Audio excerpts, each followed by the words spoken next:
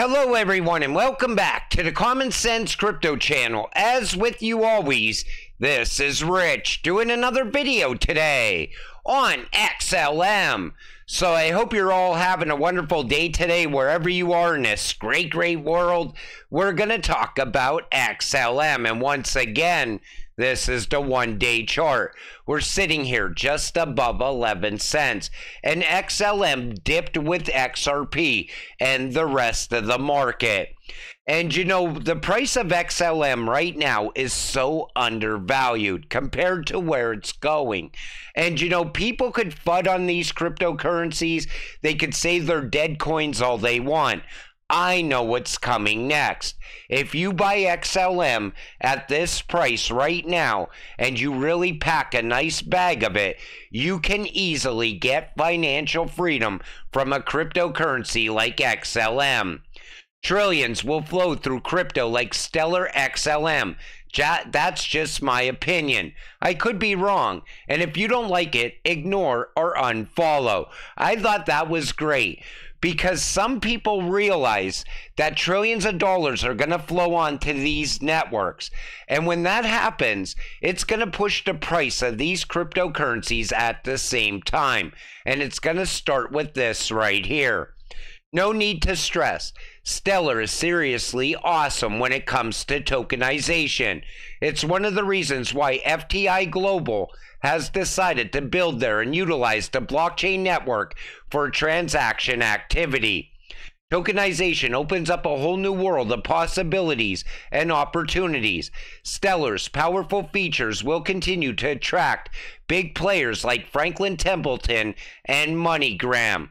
And people even downplayed that Franklin Templeton using Stellar to tokenize assets. They said, oh, that's not a big deal. Well, then why is the CTO, David Schwartz, over there at Ripple promoting the XRP ledger to Franklin Templeton? Because he knows there's a lot of value there. And their CEO said that Bitcoin is the greatest distraction from one of the greatest disruptions in financial services. You know why? Because everybody's so focused on these Bitcoin ETFs right now. What they don't realize is these ETFs are going to become tokenized. And when they do, Franklin Templeton is going to tokenize their Bitcoin ETFs on Stellar. And the price of XLM is going to start to take off. Wait and see. That's what's about to happen. Exciting times ahead for XLM. Stellar's utility token is about to undergo a transformative journey in 2024 with Soroban's smart contracts debut. Mark your calendars. January 30th is the vote for Phase 0 on mainnet. Once Soroban goes live, that's going to be absolutely game-changing for Stellar. We're going to see project after project onboarding to this network. You're going to be getting daily announcements around Stellar and XLM once again. It's going to be a very exciting time. 2024 is going to be huge for XLM. Take a listen to this. Danelle Dixon talking about stablecoin legislation. Well, and the industry is suffering as a result of the bad actors, and that's the big challenge. From a regulatory standpoint, there's really, I'd love to see stablecoin legislation in the United States. Some of us have been working really hard to make that happen. I hope it does in this first quarter. If it doesn't happen by the first quarter, it's not going to happen this year. Because of the election, we've seen great legislation in Europe that have tried to address some of these issues. But the truth is, even that, it's so much focused on the tech stack instead of focused on outcomes. And that the harm and the potentially harmful outcomes are what regulators are supposed to focus on. And that's a good thing. That's the consumer protection angle. Those are the things that we want regulators to do for consumers and for customers, businesses, and everyone out there. That's not what we're seeing right now, and that's the challenge. I think so much of it is fear-based, and so much of it is because of the fact that we had these bad actors. But let's just be honest, it was already happening before the bad actors came out and we knew who they were. I think that there wasn't that engagement, and I think it was because of the fact that it was this technology that was scary. It's this technology that was potentially a threat, when in fact it's not, and it's an enhancement. It's something that works with traditional Exactly. The traditional banks see something like XLM and Stellar as a threat, the same way they see Ripple and XRP as a threat. And the reason that she's pushing for stablecoin legislation in the United States is stablecoin legislation will lead to a CBDC. You got to remember, the Ukraine CBDC is being built on Stellar. And I think that the US is trialing and, testing out CBDCs in Ukraine as well. And that's what they're pushing for here right now, is a digital dollar inside the United States. But what about Donald Trump? He said that he will never allow the creation of a central bank digital currency. Take a listen. And tonight I'm also making another promise to protect Americans from government tyranny. As your president, I will never allow the creation of a central bank digital currency. Do you know about that? Now, everybody right away in the crypto space would say, well, that's it. XLM is never going to go anywhere. It's never going to make anyone rich. The same way they say the same thing about XRP right now. But one thing that they don't know is that XLM works with fiat. So even if the US was to never create a CBDC, us as XLM investors, we're still gonna get rich. Stellar ramps is a new way to access the on and off ramps of the Stellar network, a blockchain platform for moving and storing money. With one integration, you can connect your app to a global network of anchors that offer fiat to digital services. So say, for instance, other countries have digital money. Now, this is just my thinking, and I'm speculating here. So say the US continues to use fiat, but other countries outside the US decide to go with a CBDC. Through XLM, you could start as fiat on the US end, go through XLM, and come out on the other end as that country's central bank digital currency. That's why I always said, no matter how you look at this, all roads lead to us as XLM investors getting rich in the future. And anybody that fuds around that, let them fud around it, because you want to get that financial freedom. Ignore the FUD. January 19, 2023, Stellar joined CFTC Advisory Group. January 16, 2024, Ripple shares the stage with the CFTC Commissioner at Davos.